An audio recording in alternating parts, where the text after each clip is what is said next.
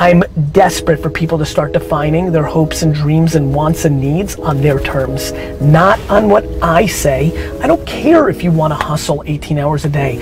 I really don't. I really, really don't.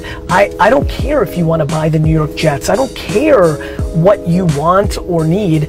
You need to care about what you want and need. You can't worry about what I'm saying. You can't worry about whoever your flavor of the month is, right? Maybe I'm your flavor of the month right now.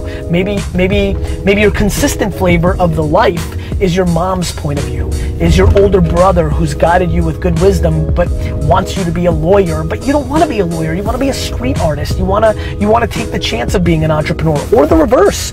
Or the reverse. Nobody preaches and loves entrepreneurship more than me, but I think you see me all the time talking about like self-awareness. Are you one? This is the golden era for entrepreneurship. People ask me for selfies. This will go away.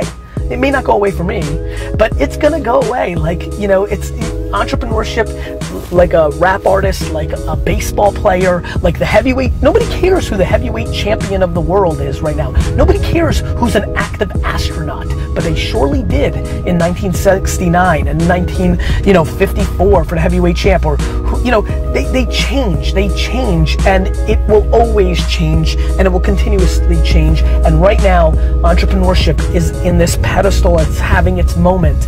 And what I'm fearful of is that you watch my videos, you see my Instagram quotes, and what I want to clarify for everybody is I hope you understand I am not giving advice to everybody. The only advice I'd like to give to everybody is to do you, to find what your North Star is, to understand yourself, to understand what your work-life balance ambitions are, what your financial ambitions are, what your life challenges are, the problems that you want to try to solve and cure, as we all do as humans, trying to climb those different mountains in our lives.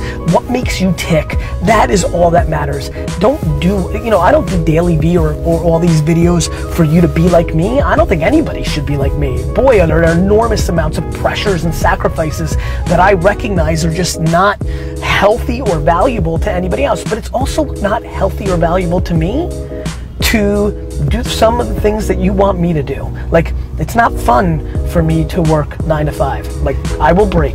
I will be as equally devastated as you would be to work till midnight every day. And so we just need a call to action for everybody to recognize we have to stop judging everybody else. I'm not judging you. I'm creating content for you to use as a barometer to try to figure out what you like and what you don't like. And I'm trying to provide value through my words, my actions, and my content to bring to people to amplify their worlds. And that's really it. That's the clarification. Like, I don't want people to be like me. I don't want people to do me. I want people to do themselves. And they just have to start with understanding themselves and not trying to be like me of this moment or that person the next moment or that person the next moment. The people that most win are in tune with themselves and figure themselves out.